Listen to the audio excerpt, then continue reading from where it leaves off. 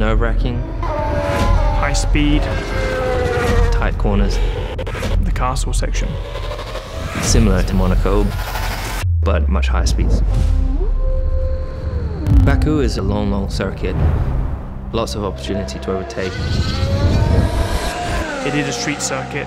You're braking into these corners from 200 plus miles an hour. If you do go a bit deep, If you lose control, you will be in the wall. it's just wall.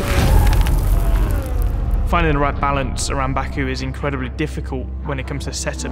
This is one of the circuits where the engine is under the most amount of strain. You'd want your maximum downforce for the tight corners, but then you'd want your drag level to be as quick as possible down the straights. You obviously can't have both. Finding that compromise will always be a challenge. It's a difficult one. The risk and reward